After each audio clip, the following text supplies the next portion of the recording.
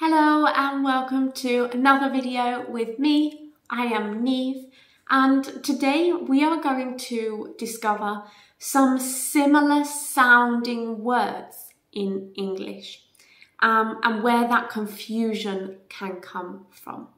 So welcome, my name is Niamh.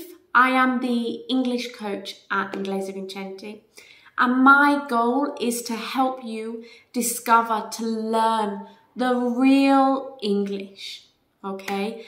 The English that you truly need in your life, okay? Not hundreds and hundreds of grammar rules in a textbook, but the real English. So when you are in a cafe, you can order your food and drinks.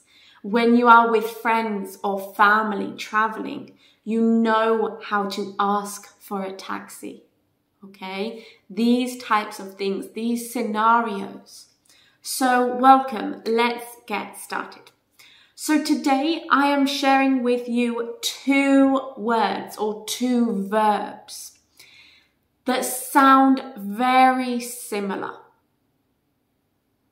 The first one, okay, to walk, okay. For example, I go for a walk every morning before breakfast. Okay? To walk. Now, to work. To work.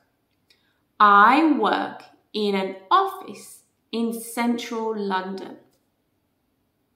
The words sound very similar, but there is a slight difference, okay? Number one, walk, walk,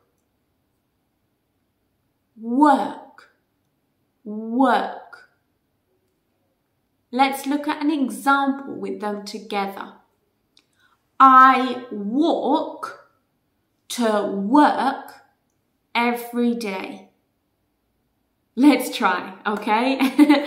I walk to work every day.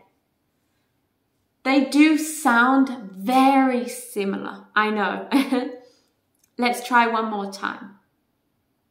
To walk, to work, okay?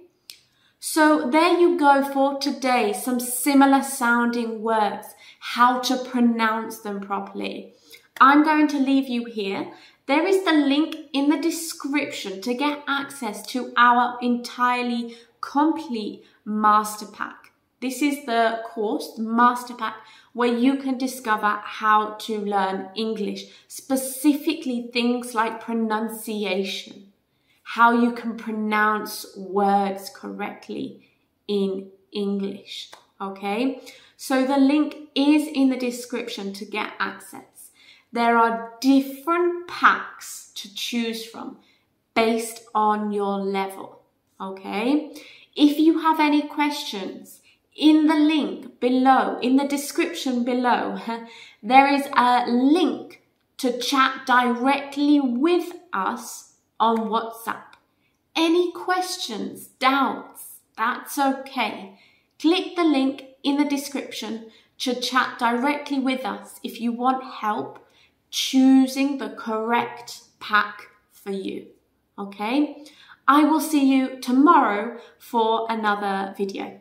Bye bye.